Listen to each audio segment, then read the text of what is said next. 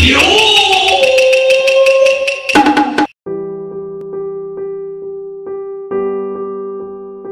what's up mga ka-ninja? So, ang topic natin ngayon is all about installing Python in your desktop or laptop. So, first, punta tayo sa browser ninyo. Sa akin is Brave. I like Brave because Brave is more smooth than Google Chrome. Kasi si Google Chrome, sobrang bigat sa RAM. Si Brave, swak na swak. Kaya, yun. So, just wait natin. So, official site ni Python is python.org. Tapos, anyway, don't you worry about this link kasi andito yun sa description. So, once again, hanapin nyo lang po ito Windows 86 and 64 executable installer. So, i-click natin yan, download. Since I already have this Python, so cancel ko na lang to. Then next is punta tayo ni Visual Studio Code. Ang official site ni Visual Studio Code is code.visualstudiocode.com. Then, since I already have this installer, hindi ko na lang to i-download. Just download nyo lang to. Click nyo lang tong button na to. Okay? Then, next, close ko lang tong browser ko. So, punta tayo dito. So, this one will be our first installation, si Python. So, click nyo lang. Then, please po, pakitandaan to, ang process ito. Ito yung pinaka-importante. Add Python 3.8 path. Yan. Kasi, especially in Mac OS, meron yang Python 2 built-in. Kaya, kailangan ma-identify yan sa OS ng Mac. So, sa Windows, ganun din. Kailangan natin to para ma-identify ng compiler natin. So, next is customized installation. Click natin to. Then, since yan, na-download na, what I mean is, check na lahat. So, next. Then, install all for user. Check natin yan. Then, sunod, click natin yung install. So, this version will be cut because of matagal siya i-process. Okay, our setup was successfully installed. Ito yung successfully installed ni Python. Okay, close natin yan.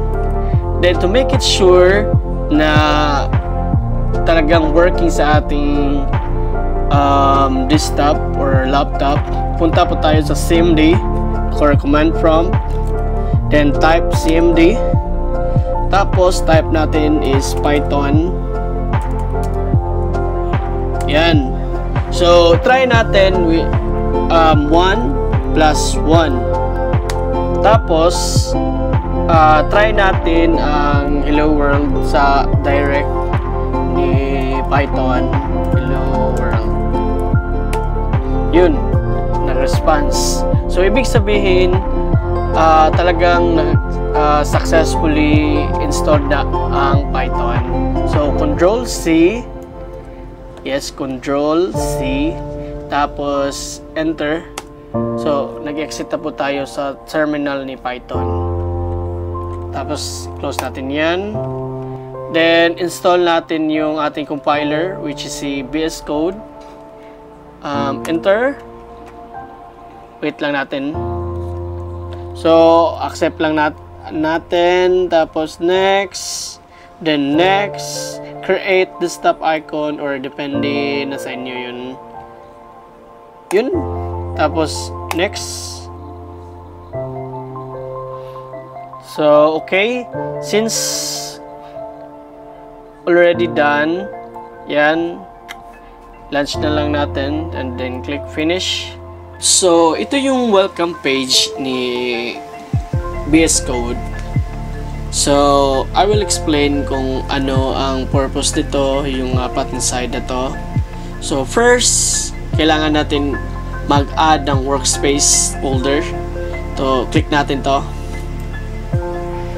Then, depende ninyo kung saan nyo ilagay. Sa akin is sa desktop. Mostly, dyan lang. Then, next, depende ninyo kung anong name ng folder. Yan. Sa akin is tune up. Then, next is make it sure kailangan naka-highlight yan. Tapos, click the add. Yun, automatic na siya nandito. So, paano natin gumawa ng Python file? So, click natin to, which is new file. Click natin yan. Tapos, depende na kung ano yung file name. Sa akin is hello.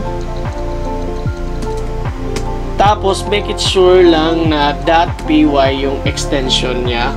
Kasi, yan yung mag-determine kung anong klaseng file siya para natin sa compiler. So, press enter. Yan. Ganun lang, kasimple.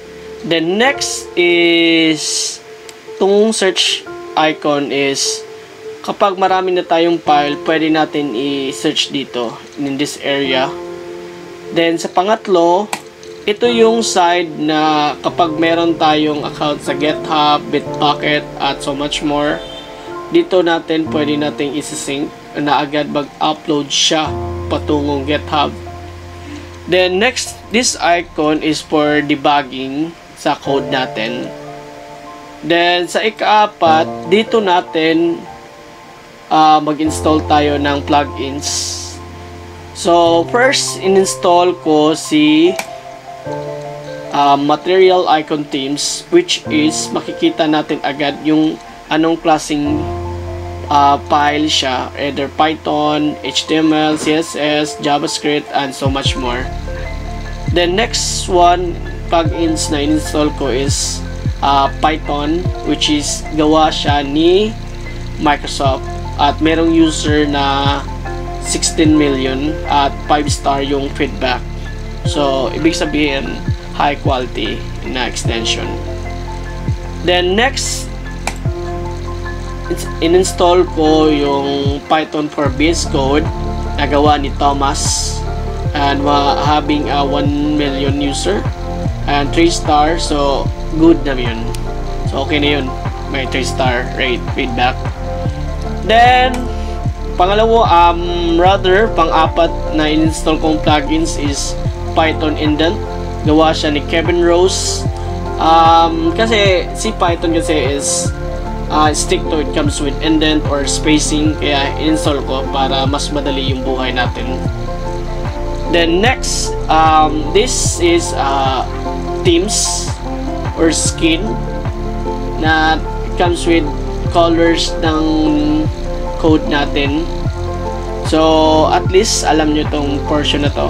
So nasa sa inyo na kung sundin nyo yung plugins na in-install ko. Ako nga pala si Wayne Aidan Obeso, a Python developer and at the same time IT instructor of some university dito sa Pinas. And thank you so much sa panonood ngayon. And please don't forget to like and share, subscribe, paki-hit na rin ang bell icon for future update. God bless po sa inyong lahat.